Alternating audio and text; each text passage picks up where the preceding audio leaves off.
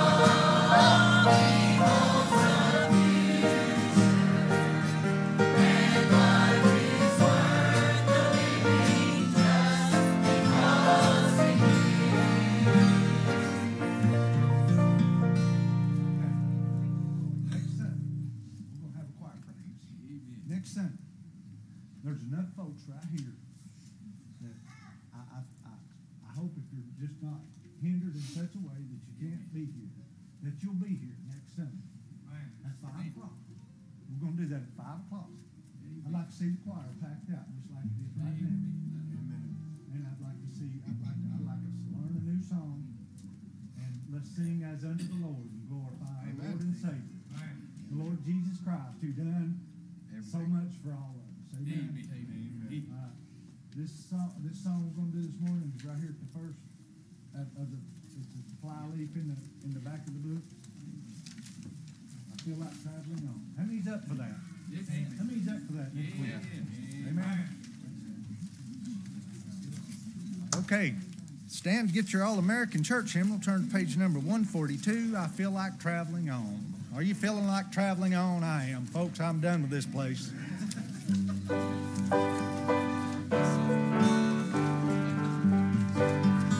My heavenly home is bright and fair. I feel like traveling on. Pain or death can enter there. I feel like traveling on. Yes, I feel like traveling on.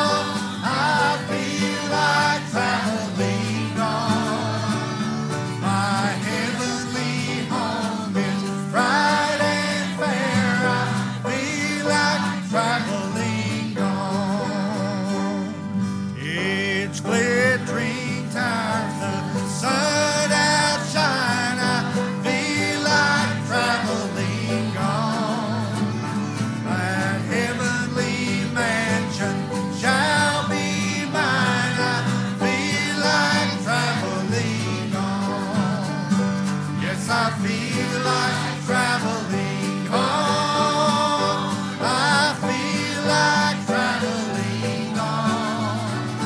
My heavenly home is bright and fair. I feel like traveling on. The Lord has been so good to me. I feel like traveling on. Till His blessed home I see, I feel like traveling on. Yes, I feel like traveling on. I feel like traveling on. My heavenly home is bright and fair. I feel like traveling on. Amen. There's still more room in the choir, folks, when we call the choir up. If you'd like to sing in the choir, come up and sing as unto the Lord. And visitors, you're always welcome to come and sing with us. Amen. Lord bless you. Be seated as the choir comes down.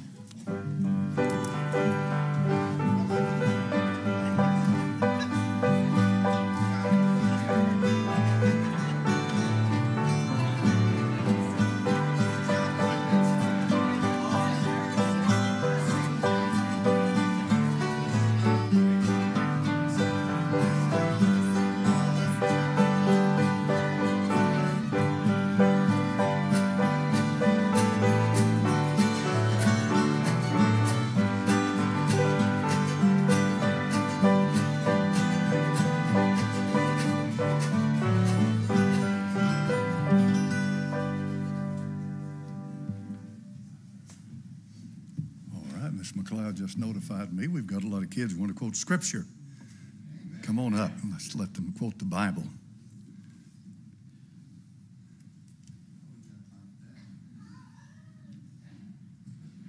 By the way, you know Bible school is, Vacation Bible School is to teach them the Bible. Amen. The Biblios, the book.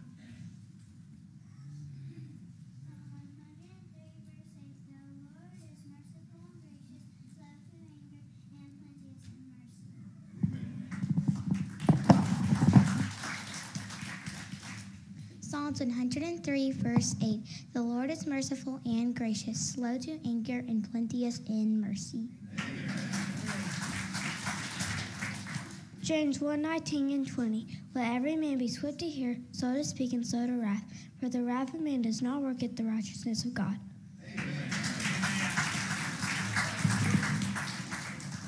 Good.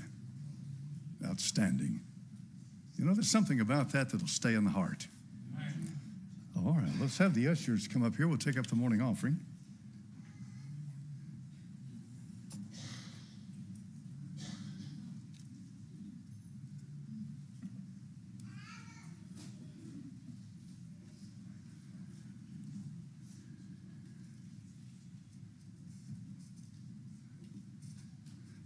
It's good to have Brother Tikel back with us. His excursion out west. We're glad to have you back, brother. Lead us in prayer. Would you do that?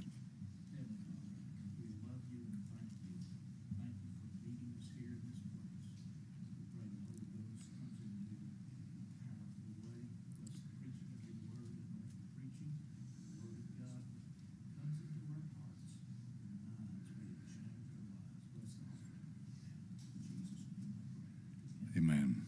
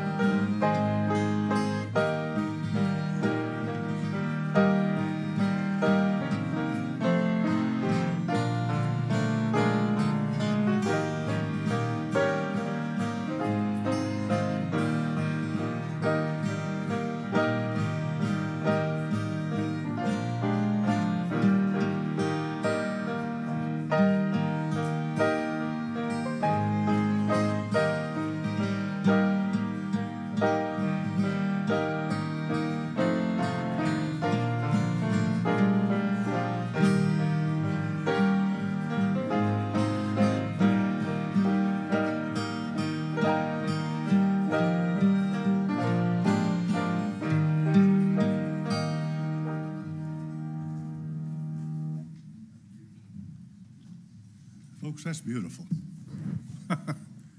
That's beautiful. Caleb Wilson, John Wright will be singing for us this morning.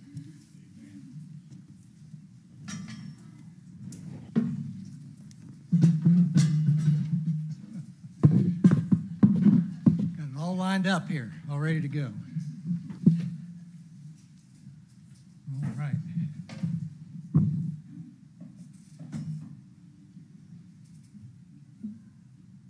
When I was a young teenager, about 15 years old, I got hooked, line and sinker, and became a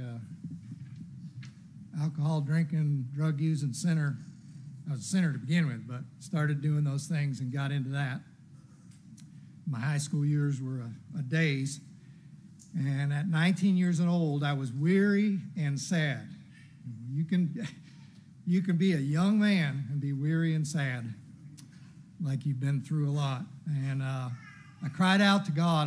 I stole the car, went out driving drunk, and called out to God. That's all I remember. I don't know how I got to that point, but I guess I had realized that things were not going well.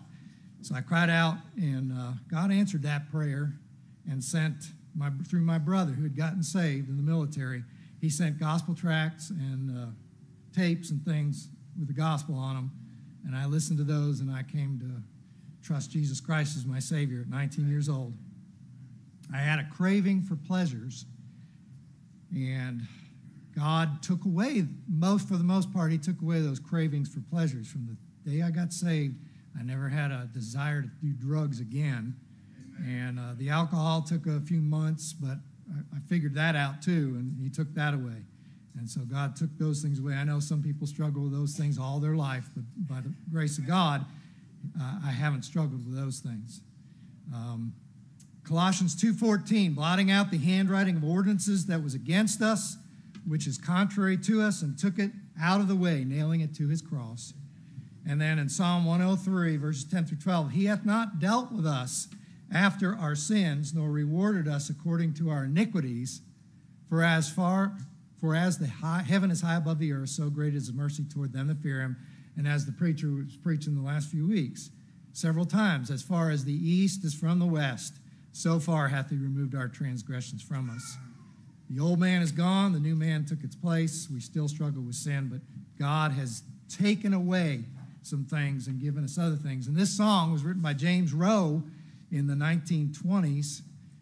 I heard it in the 1980s when I got saved the first year, and I thought this must be a modern song. It sounds good, you know, it's a Southern gospel song, and people that sang it. But found out this guy, 1820s or 1920s, he wrote something that sounds very fresh and new to us, and this is called, a song is called Love Took It Away. Once I bore a burden great, I was weary and sad, but no more I bear its weight. I'm pardoned and glad. Love divine has left in me, no longer I stray. On without a stain I go, love took it away. Love took it away. One wonderful day,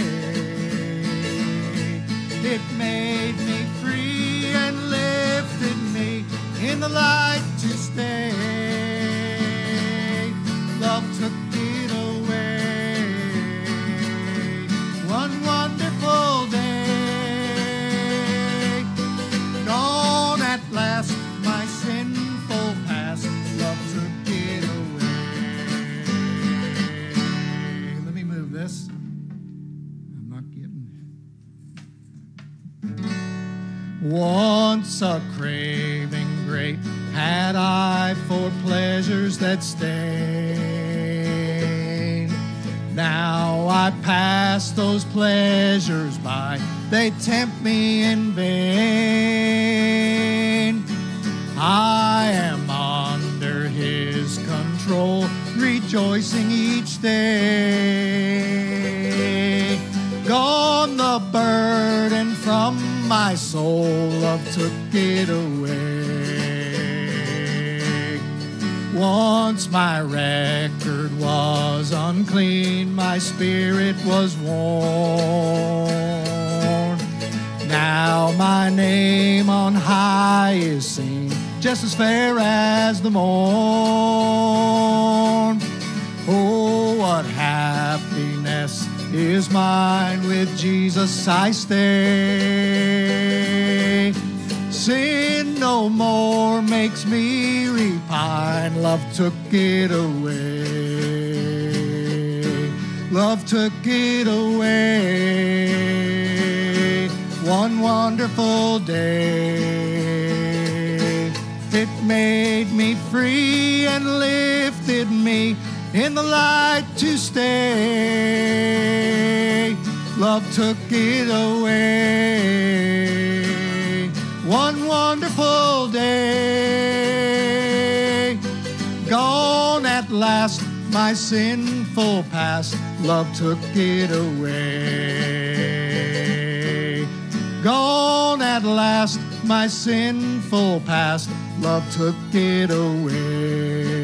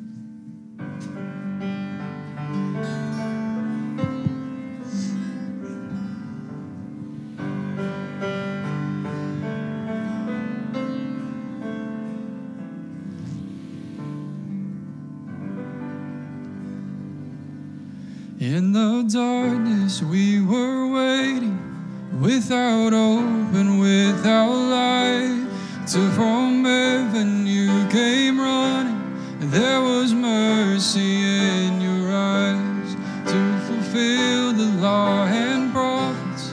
To a virgin came the word, from a throne of endless glory, to a cradle in the dirt.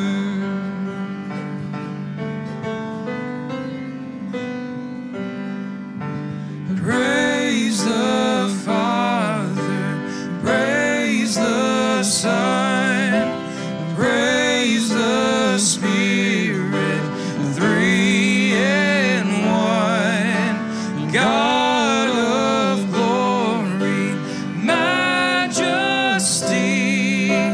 praise forever to the King of Kings.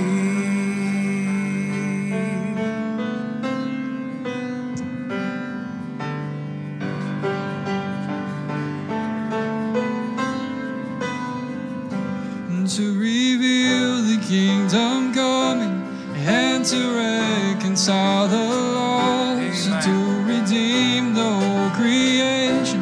You did not despise the cross, for even in your suffering you saw to the other side. For an instant for salvation, Jesus, for our sake you died.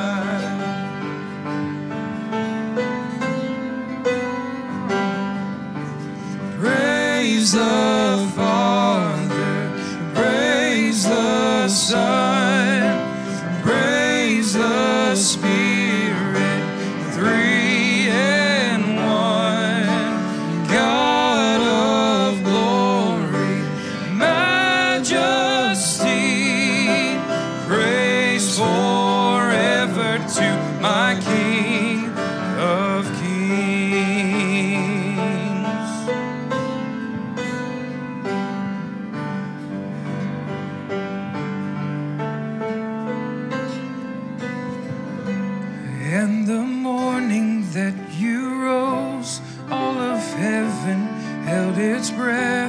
till that stone was moved for good.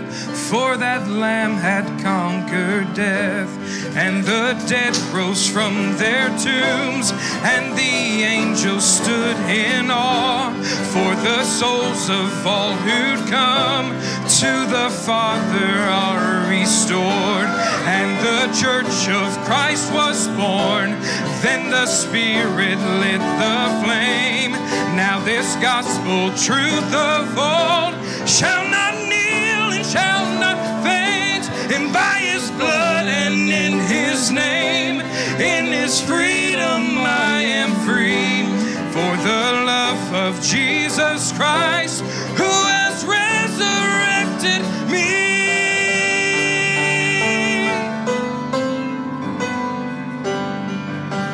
Praise the Father, praise the Son, praise the Spirit, three in one.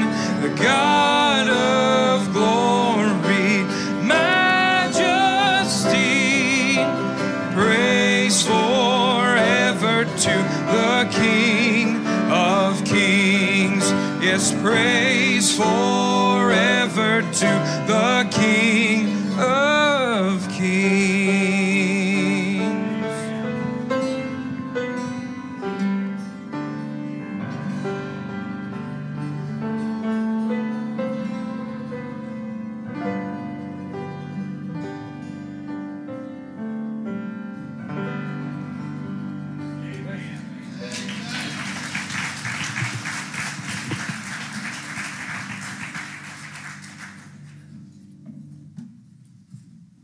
That's good.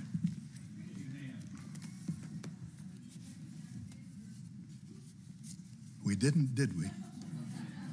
That's right, we didn't. Now that you mention it, well, let's do that. If you're visiting with us this morning, first time, would you raise your hand? Anybody? All right, some folks here, folks back here. All right, we'll try to get a card to you, folks back here. Where are you all from over here? Pennsylvania. Good to have you. Good to have you. Good to have you. Some of my best friends in the Marine Corps from Pennsylvania. Amen. Yeah. Yes, sir. Yes, sir. Sure does. Once a Marine, always a Marine. You know that? That's right, buddy. All right. Somebody else on this side. Yes, where are you folks from? North Carolina. All right. Good to have you. All right, somebody else on this side. Where? Where? Tennessee. All right. I know where that place is. I ought to. All right. Well, good to have you. Anyone else with us first time today? Somebody's pointing to somebody up here. Yes. You folks? South Carolina. All right. Well, good to have you. Folks, make yourself at home with us. We try our best to treat our visitors with as much honor and respect as we possibly can. Yes. Amen. Amen. All right. If you have your Bible, turn to the book of Song of Solomon, chapter 8, and verse number 6 this morning. The Song of Solomon, chapter number 8. We've done a good bit of study in the Song of Solomon on Wednesday night. I'd like to invite you to come. Wednesday night, we kind of set aside as a time of study, kind of like a Sunday school time when you study. There is a difference, even though you're preaching from the same book, there is a difference between teaching and preaching. Yes. And so on this Wednesday night, we have been dealing with the Song of Solomon. Chapter number 8 of the Song of Solomon, in verse number 6, the scripture says, "Set me as a seal upon thine heart, as a seal upon thine arm. For love is strong as death." Father, bless this word now. In thy name I pray. Amen. I call your attention to the word seal. A seal. That's important because the scripture has much to say about seals. The sealer, according to John chapter number 6 and verse 27, labor not for the meat which perisheth, but for that meat which endureth unto everlasting life, which the Son of Man shall give unto you, for him hath God the Father sealed. So the Father has sealed the Son. He sealed him, of course, by identifying him And the greatest seal he put, he was declared to be the Son of God by the resurrection from the dead. We got into that this past Wednesday night. It's a remarkable study in the Bible to find the different places and the context of when he was identified as the Son of God. If you're a believer in the Lord Jesus Christ this morning, he is the Son of God. If you don't believe that, you're not a Christian. You may be a nice, moral, religious person, but you don't know the Lord. He's the Son of God. But the Bible tells us that God the Father is the one that does the sealing. The Apostle Paul opens up the book of Ephesians, written to the church at Ephesus, in chapter number 1, by making some powerful, powerful statements. And this gets into the doctrine of election.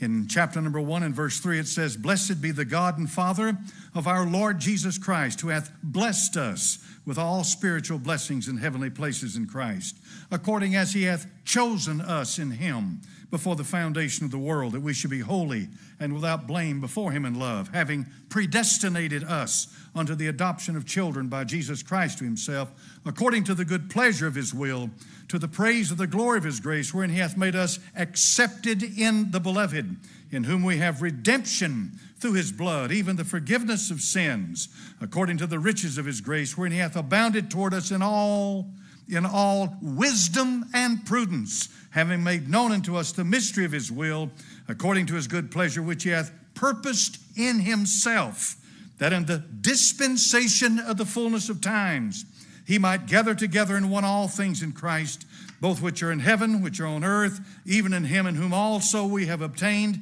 an inheritance, being predestinated according to the purpose of him who worketh all things after the counsel of his own will, that we should be the praise of his glory, who first trusted in Christ, in whom ye also trusted, after that you heard the word of truth, the gospel of your salvation, in whom also after you believed, you were sealed with that Holy Spirit of promise, which is the earnest of our inheritance until the redemption of the purchased possession unto the praise of his glory. This is a summation of the whole New Testament doctrine as it relates to the calling, to the birth, to the sealing, and to the future of the church of God. And this is important. Don't ever let anybody tell you that election is not a Bible doctrine. It is a Bible doctrine. No question about that whatsoever. But who is the elect we're talking about here in chapter number 1? When you look at it very carefully, you'll find out that he's talking to his bride. He's talking to the church of God. He's talking to the one that he called before the foundation of the world. The one that we go back to the Song of Solomon, chapter number 8 and verse number 6, that says, "Set me as a seal upon thine heart." There is a special love between the Lord Jesus Christ and his bride that none other have. There's a calling upon the church of God that none other have. There's an election this day of grace right now where he calls the church of the living God. But hold on, don't get ahead of me. You hear these hyper-Calvinists get up and tell you, "Oh, well then if you're not here, if you're not part of the elect, then you're finished. You're it." No, sir, that's not what this Bible says. This Bible is directed toward his bride. But the family of God is much bigger than his bride. He has a special relationship with his bride like none other.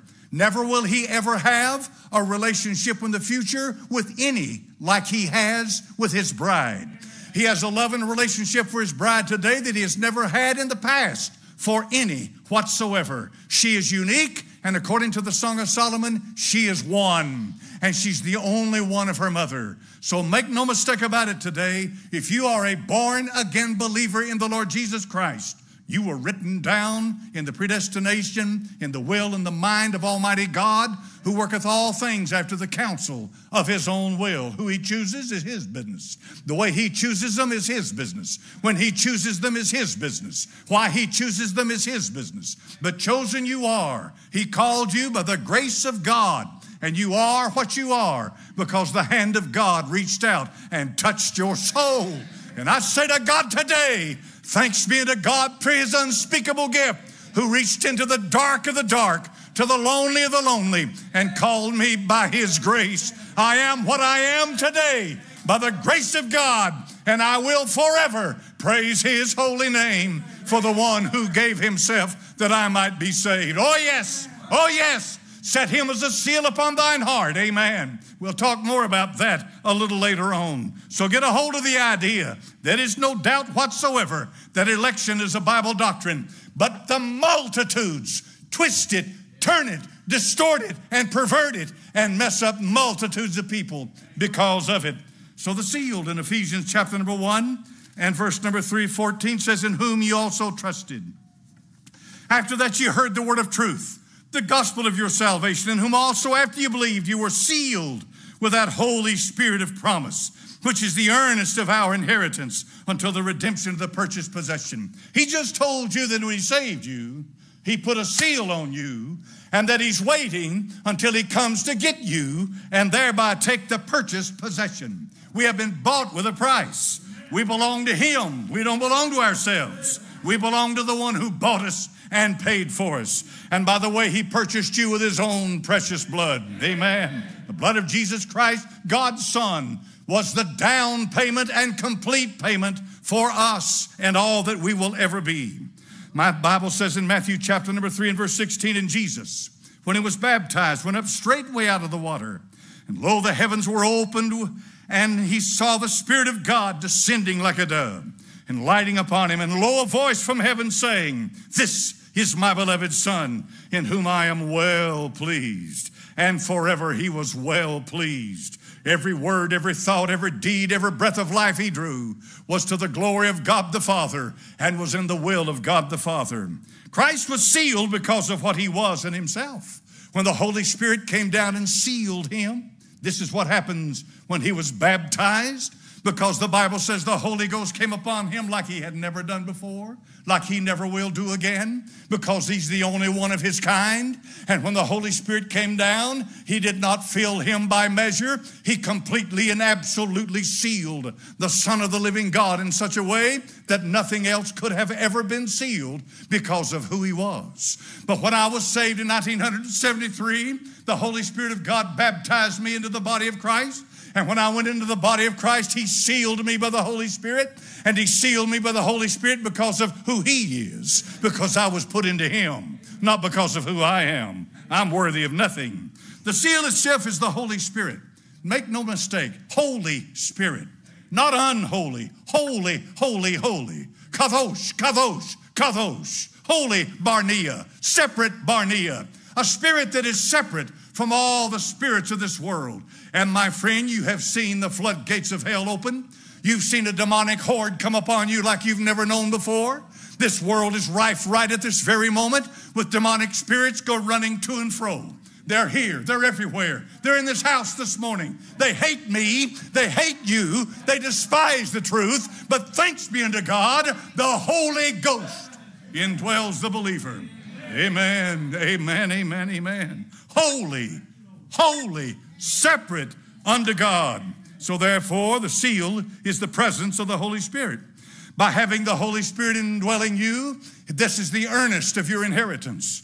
This is God's down payment that his word is true and that he will do exactly what he says he will. The Bible said in 1 John chapter 4 verse 17, herein is love made perfect, that we may have boldness in the day of judgment, because as he is, so are we in this world. As he is now, as he is where he is, as he is, so are we in this world. We are the direct image and direct sons of the Lord Jesus Christ. And when he arose from the dead and became the last Adam, he renewed us in the image that we were first made in, but it was even higher than that. We have been made in the image of our Lord Jesus Christ. Right? Remember, upon my heart. And my friend, not only have we been done that, has he done that for us, but he has written our name in the Lamb's Book of Life. And now we are sealed by the Holy Spirit of God. And now he has this, what manner of love the Father hath bestowed upon us, that we should be called Baptist. Therefore the world knoweth us not, because it knew him not. Aren't you so glad that some churches you go to, the minute you walk through the door, you hear Baptist, and you preach Baptist, and you talk about Baptist, and all you know is Baptist. Let me tell you something about your Baptist. If that's all you are, you'll never see the gates of glory. You'll never make it without the Lord Jesus Christ. So your church is Methodist. So you're Presbyterian. So you're Lutheran. So you're proud of your denomination. You better get a hold of Christ. Your denomination won't get you anywhere. Now, I'm not against the Baptist. I'm not against the Presbyterian. I'm not against any of them. But I am a Christian first. I am a believer in the Son of God.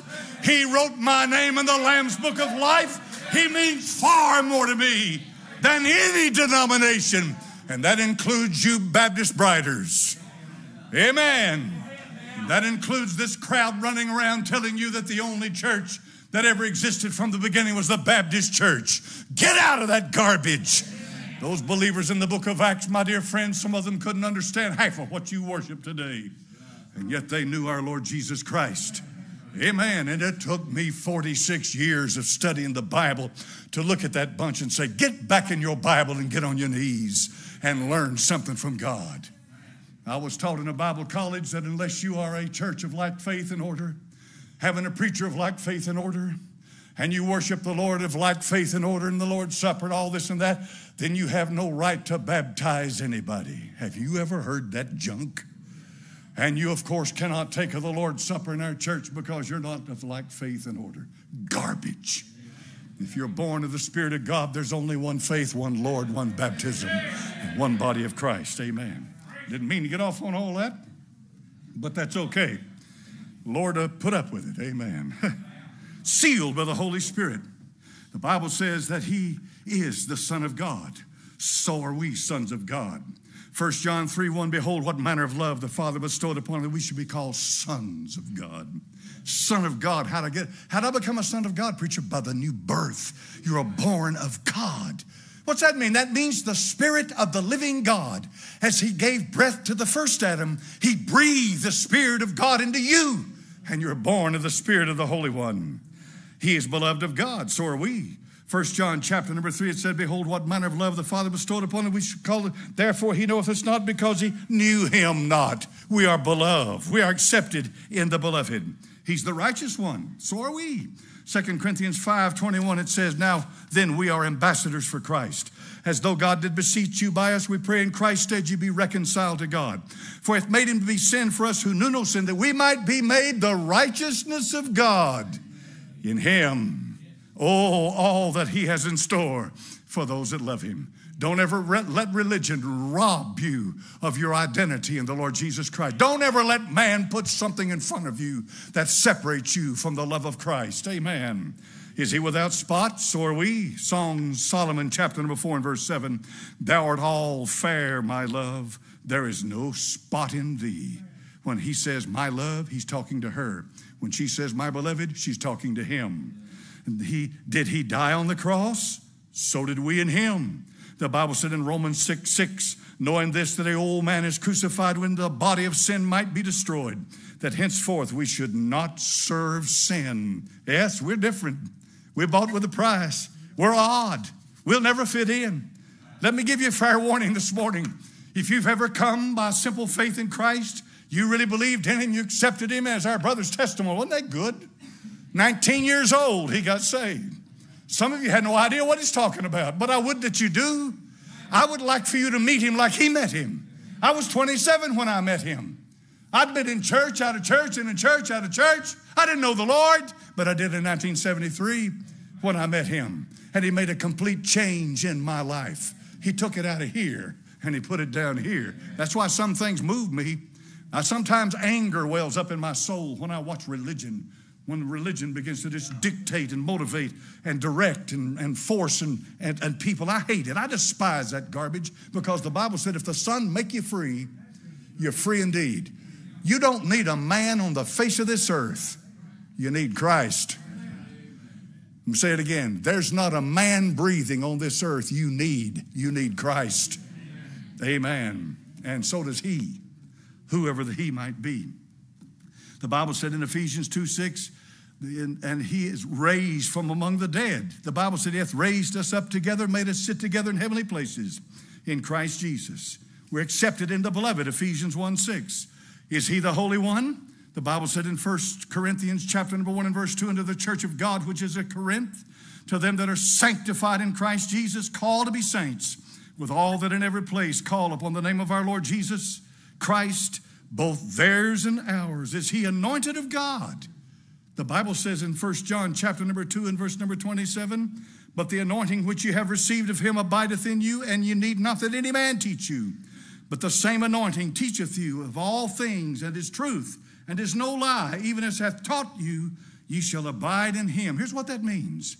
If you get into a church that's man-made religion, that worships man, that's all about man, it's all about human achievement, it's all about you, then my friend, if you'll do some serious praying, the Holy Ghost will get you out of that bunch. And here are the two things to identify a church by. Here they are. These are the two things that make all the difference in the world. Do they exalt the Lord Jesus Christ? If they exalt the Lord Jesus Christ in that place from their heart and their soul, the Holy Ghost is going to be there. And if you go into a church where the Holy Spirit is present, you're going to feel life the minute you walk through the door. There's going to be power in that place. People are going to be saved, delivered, healed. All the working of the Holy Spirit is going to be present. But first of all, the Lord Jesus Christ has got to be exalted and lifted up. And if he's not, the Holy Ghost won't put up with it. He'll leave. I don't care how orthodox. They can fill their walls with the greatest catechisms that men have ever made. Believe all the points of orthodoxy, right down the line. But if they don't exalt Christ, they're dead. And the Holy Spirit won't put up with it. So what does this seal imply? In the book of Jeremiah, chapter number 32, verses 9 through 15 is a wonderful story. And I'll try to move through it quickly for the sake of time. But here's what's going on. Jeremiah the prophet prophesied of a coming fall. Israel would no longer have a sovereign nation. They would be carried off into the hands of their enemies. And the people didn't like it. Their prophets didn't like it. They made all kinds of things to make a mockery of Jeremiah.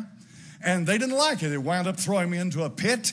But Jeremiah was the man of God, and he was true to his word. Then the Lord came to Jeremiah, and he said, I'm going to show you something. And one of the men of his own family, of his own clan, came to Jeremiah and said, I'll tell you what, Jeremiah, I've got a piece of land that I'll sell you. Now, why sell him a piece of land when you know you're getting ready to be carried off? I mean, here's an underhanded deal if there ever was one. I'm going to sell you something that I can't hold on to myself. Hey, Jeremiah, but because you're of the near akin, you go ahead and buy it from me. You know what God said? Jeremiah, buy it. Buy it. And you know what Jeremiah did? He bought it. And he gave him the price. And he set a seal on it. And God said, let me tell you what's going to happen now. This piece of land that you bought, even though you may be carried off into captivity, the day's going to come when you come back into this land, and that property is going to be yours. In plainer words, you're showing by buying this your faith in God's ability to fulfill his promise. And he did fulfill his promise. And they called the witnesses and they set a seal on it. And let me tell you, folks, bring it up to today. There's a lot of people, I mean a lot of church people, they've just given over to the culture. They quit fighting. Oh, where's your temper? When are you going to get mad? When's it going to bother you? They're taking your kids. When are you going to do something about it? Did you know that they had a homosexual, transgender, Budweiser did get on a can of beer? You see that can of beer with Budweiser? With this woman, a man became a woman and all that? And did you see what happened? The beer drinkers got mad. The beer drinkers did more to affect the culture of this country than the churches do. Oh, God help us. Am I telling you the truth? That ought to shame us. The beer drinkers. And probably half the church here is full of beer drinkers. Let me tell you. Lord, they're going to run me off, brother. I'm gone. But the truth of the matter is, Drinking beer doesn't send anybody to hell. What sends you to hell? Calling God a liar, rejecting the record that God wrote of his son. That's the issue.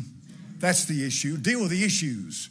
You'll find out what makes a man right with God. But anyway, I thought I'd just drop that in so you kind of get an idea of what's going on in the culture today.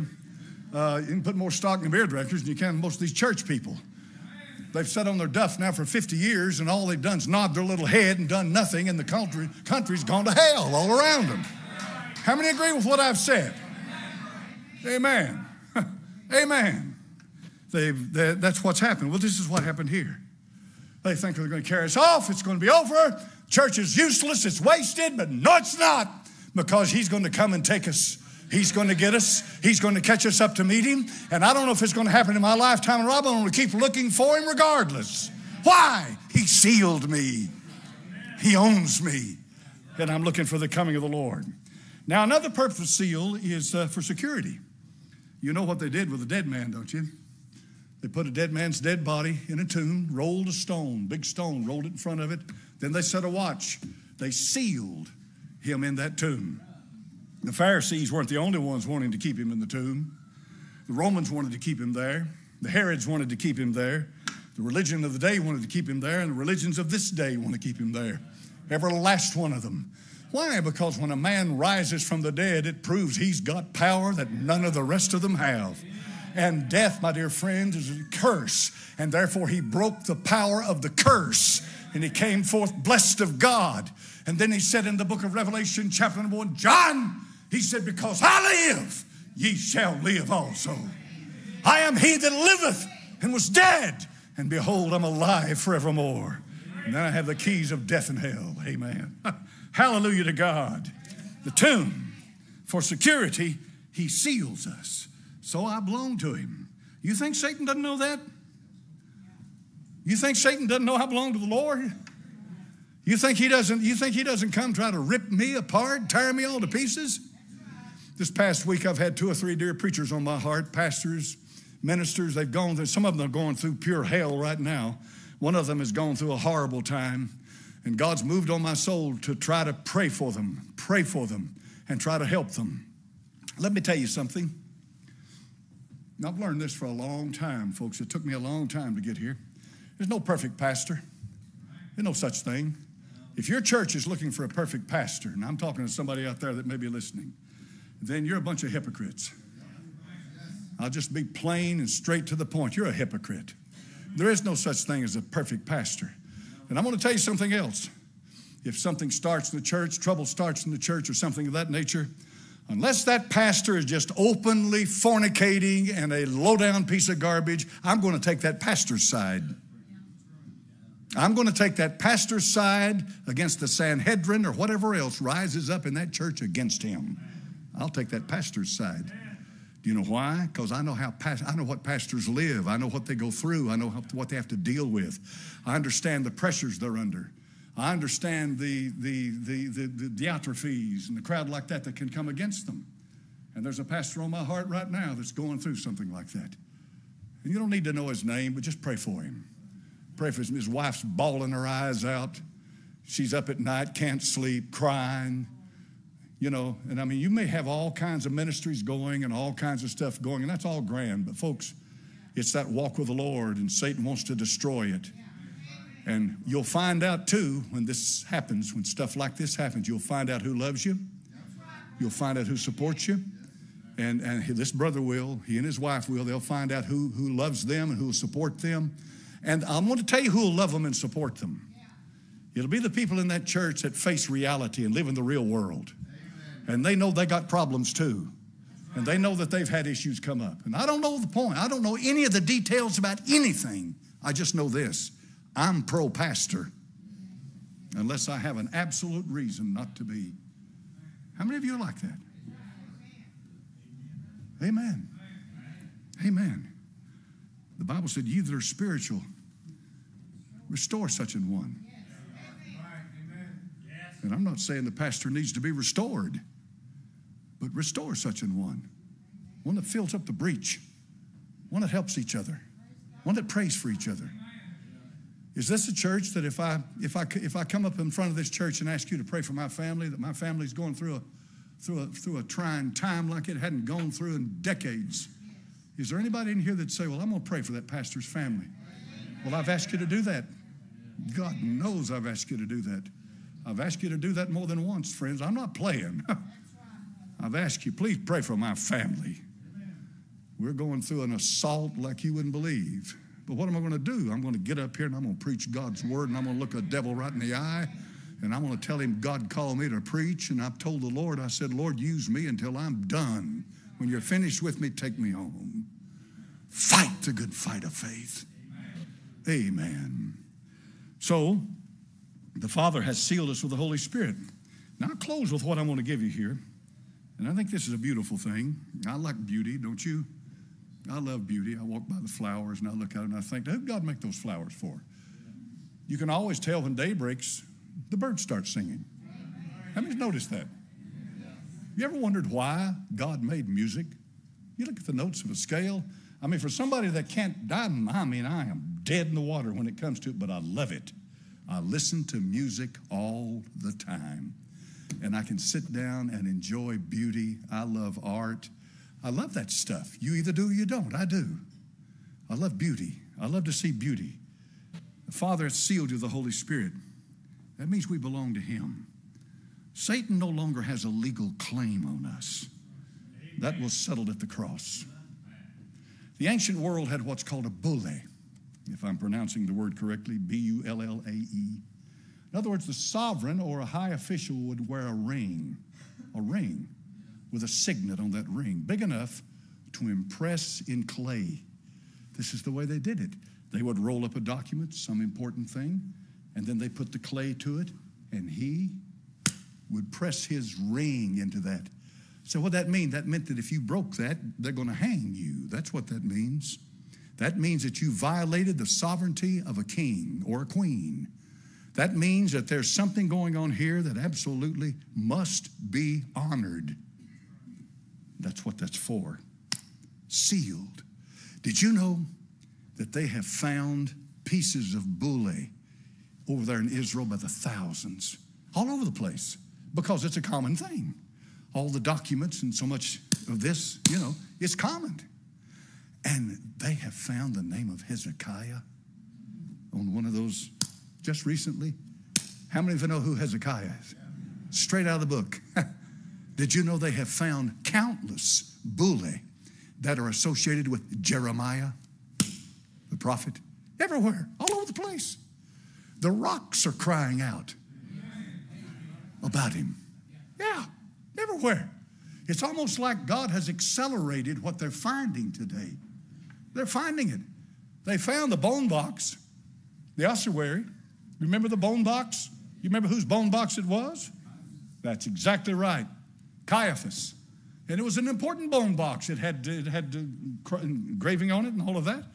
But of course it was Caiaphas' bone box. They couldn't find a bone box of the Lord. You know why? No bones to box.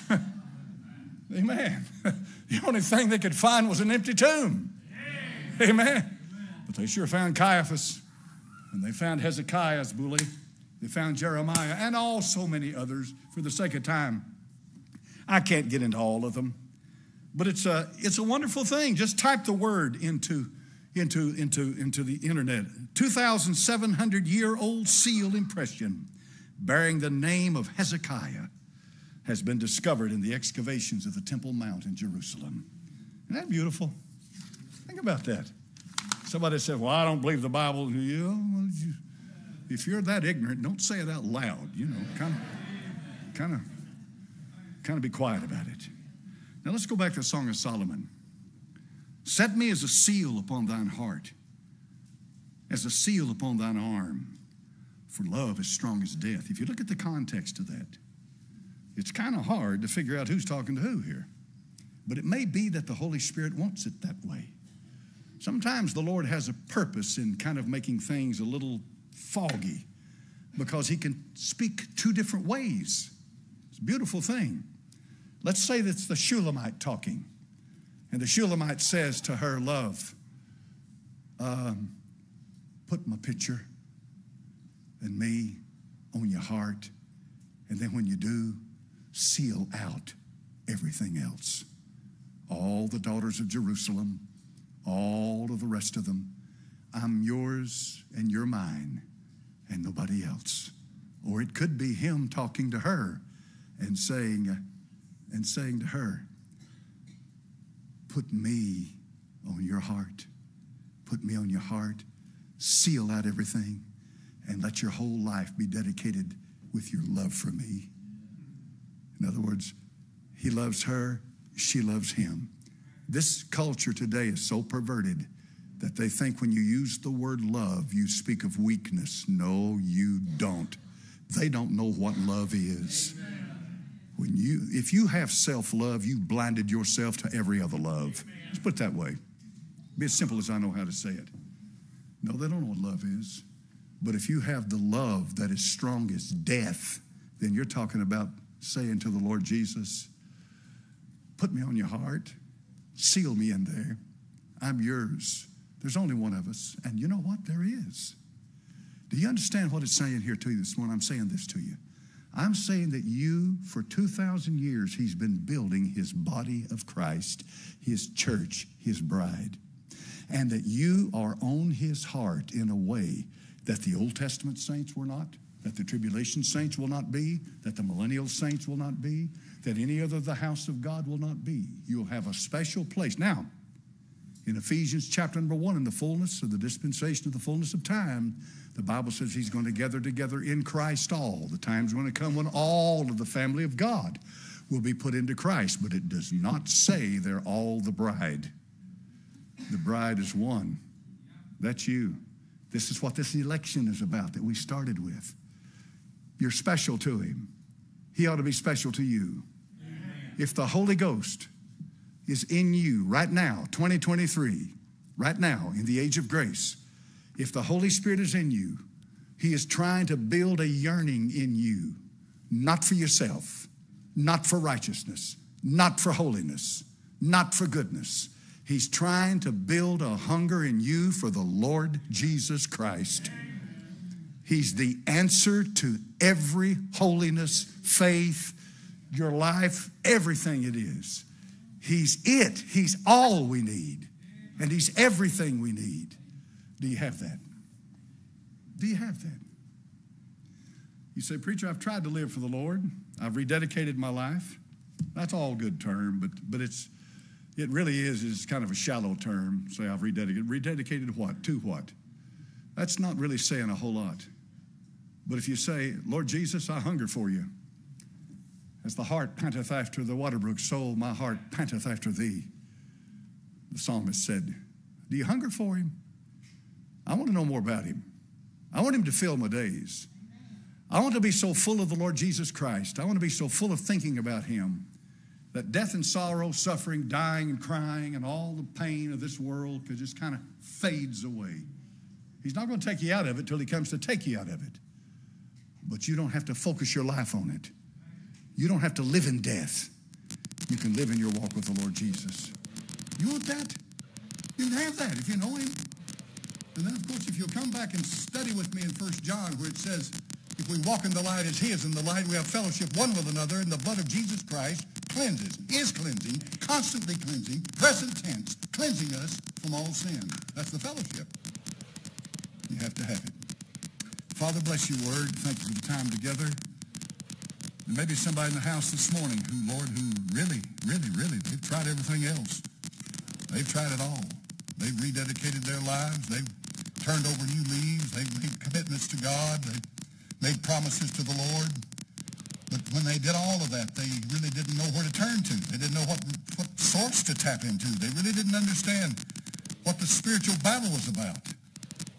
They never were really focused on the Lord Jesus Christ, who is beautiful beyond the wildest imagination, the Son of God.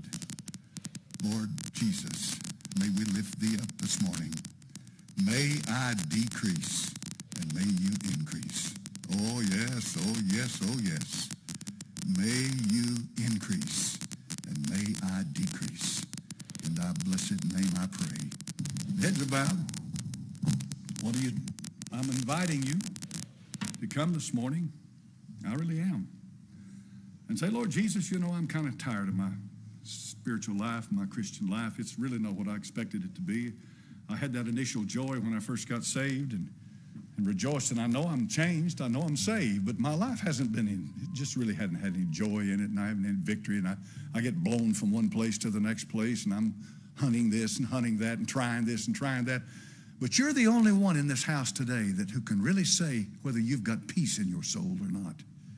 And that peace comes from the Holy Ghost. And that peace will be yours if you're walking with him, if you love him, if you focus in your mind upon him. Have you noticed it's not about me, it's not about the church, it's not about the ministry, it's about Christ. Do you love him? Do you love him? Have you ever told him you love him? Have you ever thought about his cross? Have you ever thought about how he suffered for you? Have you ever thought about the battle he went into? You understand that, don't you? You understand he went into a battle on the cross, not only the flesh, but spiritually. You understand all that? You understand how he loves you now at the right hand of the Father? Do you really think about that? Fanny Crosby says, I think of him all the day long, and I don't doubt that for a moment. I don't think anybody in this world ever loved him more than Fanny Crosby. She loved him. She loved the Lord Jesus. She had to write the kind of songs she did, and the words had a message in it. It speaks from the heart. Would you like to meet with me down here? And I'll get down here and pray with everybody if you want to. Anybody wants to come? I'll be glad to, want to. We'll get down here and we'll pray. I want to talk to the Lord. I want to get closer to him this morning than I was when I started. I want to love him more than I did when I walked through that door. I want the Lord Jesus Christ to absolutely possess every thought of my mind, every part of my being. I want the Lord Jesus Christ to be everything there is to be to me. Because I know him, but I also know there's much, much, much more to know about him. I'm going to get out here and we're going to pray. Anybody want to come pray with me? Anybody? We'll give you a moment to come down and we'll pray. We'll talk to the Lord. I got to. I can't make it without him. I can't do it. I don't know about you, but I failed so fast it'd make your head swim.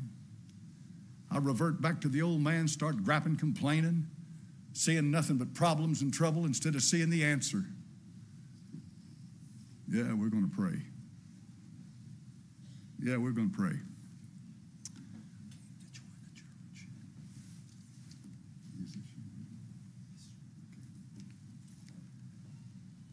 Father, thank you.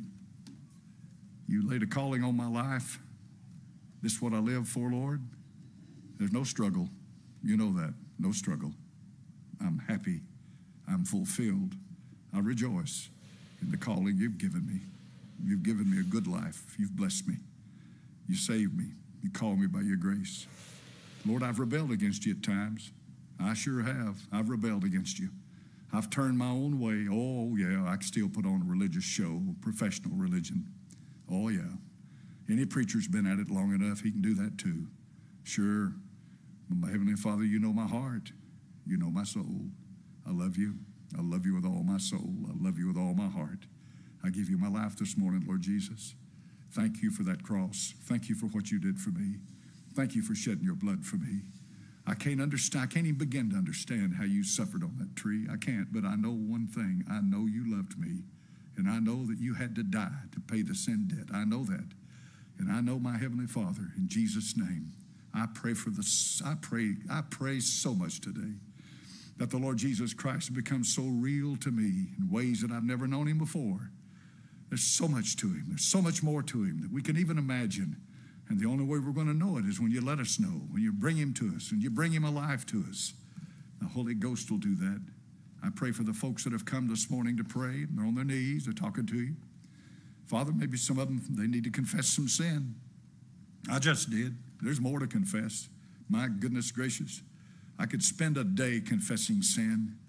But Lord Jesus, I need to come out of it. I need some power. I need the grace of God. I want to live for you. I want to walk with you. And I pray for them. I pray if there's somebody in the house this morning beat to death, they know it. They know they've given in, and now they're paying the price. Oh, don't let Satan destroy them. Don't let him tear their faith down and fill their heart with no hope. Let them know, regardless of how far they've gone, that the blood of Christ can cleanse from all sin, and that you're faithful and just, that you can restore them, that they can be restored, that they can come home, that they can shout again, that they can rejoice, they can read their Bible, they can feel something jumping up and down inside their soul. It may have lain dormant for a long time, but it's still there. It's still there. Holy Ghost has never left us. Bless them. Father, I pray for a filling this morning. There may be somebody in here they're hungry. They want to be full. They want to be filled with the Holy Spirit. You said to be not drunk with wine where is in excess, but be filled, and I believe that. Oh, yes. Fill them. Forgive them. Cleanse them. Restore them.